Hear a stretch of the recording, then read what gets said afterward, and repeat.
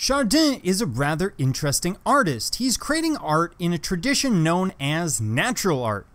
Now, this is based on Rousseau's idea that the salvation of man is through the return of man to a primitive state. Science and development, he believed, corrupted people's minds and had dire consequences for their soul.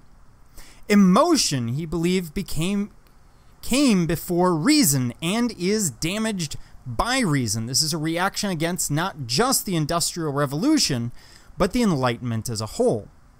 Quote, "Man by nature is good. He is depraved and perverted by society." Now, these ideas of return to an emotional state would end the Rococo and were responsible for the rise of more natural or primitive art in subject rather than style.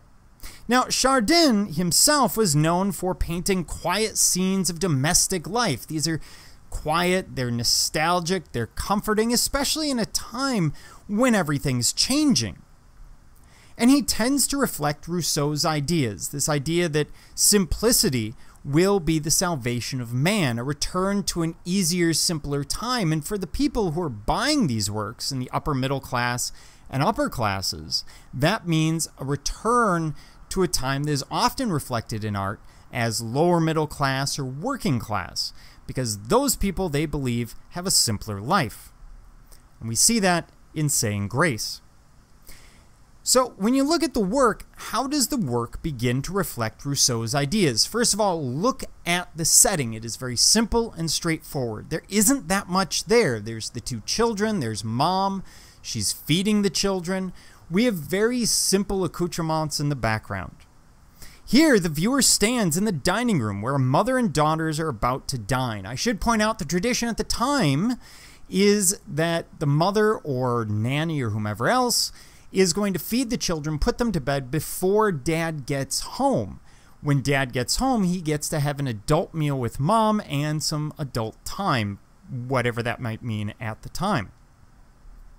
What we see is a mellow light and worn surfaces that speak to domestic history. This is a house as it would appear, not dolled up by the artist. And there are a couple of things that we can see here. For example, very simple furnishings. In the background, every one of those furnishings is utilitarian. There's nothing there that's meant to be decorative. They haven't gone out antiquing on weekends. This is a simple, straightforward life. You make dinner, you eat dinner, you go to bed, you follow a very simple schedule, doing very simple things.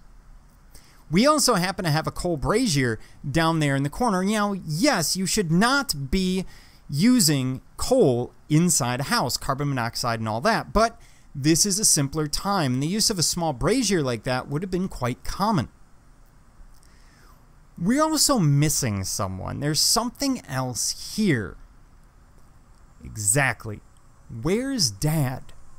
Now, in a typical domestic setting, you would see husband and wife and maybe children. But here we see wife and children with no husband. The idea is that the family is in some ways corrupted by the fact that dad has to work in the factory. And at this time, working at the factory is probably 16 hours. So it's a very, very long shift. The family rarely would see the provider of the family. And we're seeing that here. His absence is blaring in this case. So what Chardin is getting at is that the family unit is not whole, in large part because of the Industrial Revolution, the need for dad to be out of the house. Now, when we look at the light and the composition, we see something that is a mix of Renaissance and Baroque. The lighting on the figures themselves, that is Renaissance. So we don't have that really strong chiaroscuro or use of light and shadow that we see elsewhere throughout the Renaissance and then to a larger extent during the Baroque. But from the Baroque, we get this very ambiguous background. Everything has been moved more or less to the foreground. We have figures that are lit in a relatively dramatic way, although the shadows aren't there. It doesn't have the same sculptural quality we might expect from the Baroque or certain parts of the Renaissance.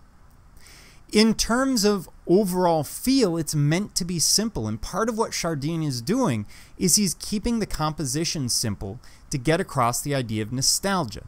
simple times, and return to a more natural state, even though it isn't a truly natural state in Rousseau's philosophy.